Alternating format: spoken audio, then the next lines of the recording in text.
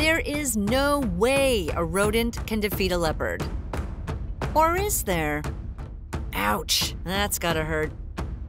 If you're thinking about the prickliest of rodents, the porcupine, then the answer is yes.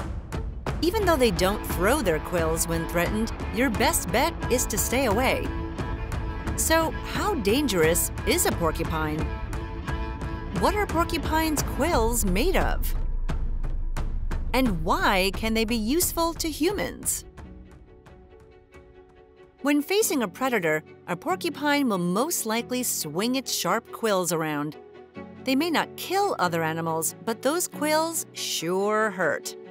The most common porcupine species live in North America, where they sometimes crash parties at campgrounds and chew on canoe paddles. But other porcupines live in Africa, Europe, and Asia. Although they walk around heavily armed, porcupines are mostly harmless.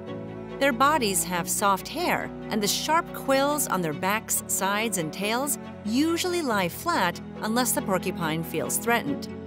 Then they stand up to remind potential attackers that this animal is no easy meal. The quills detach when something touches them, and porcupines grow new quills to replace the lost ones. A typical North American porcupine may have over 30,000 quills.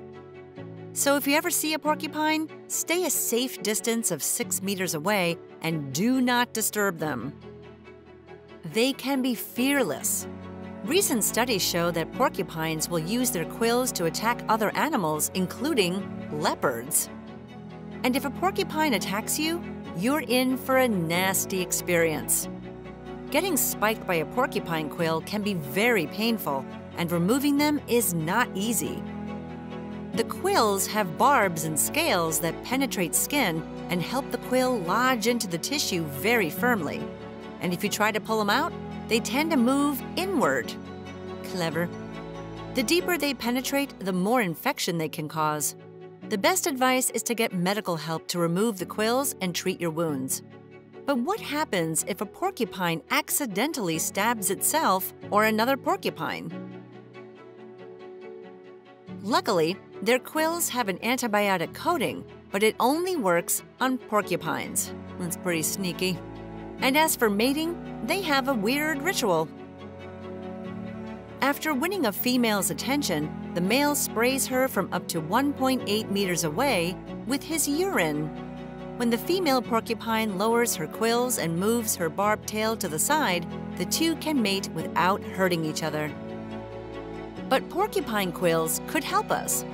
They're extremely resistant to buckling under pressure and could hold the secret to lighter, stronger materials. This could inspire future materials for buildings and vehicles.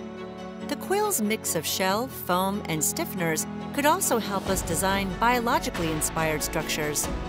According to researchers at the University of Toronto, the foam in quills helps them absorb energy and stay lightweight. If we could design medical needles and surgical staples with the same structure, they would be much smaller, require 56% less force to enter flesh, and likely cause less damage to our tissues.